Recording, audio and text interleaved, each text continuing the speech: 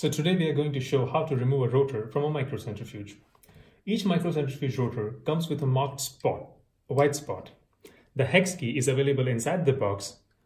Hex key needs to be inserted into the marked area, and one can feel a slight clicking sound in their fingers. Once that happens, we just unscrew it and lift the rotor up.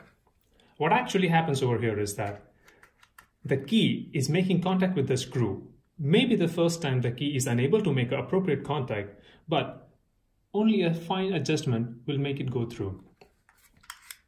Let's say we wanted to change it to a PCR rotor, which is available in the box. Here is the screw for the PCR rotor and fixed inside, aligned with the shaft, and then we just simply screw it in.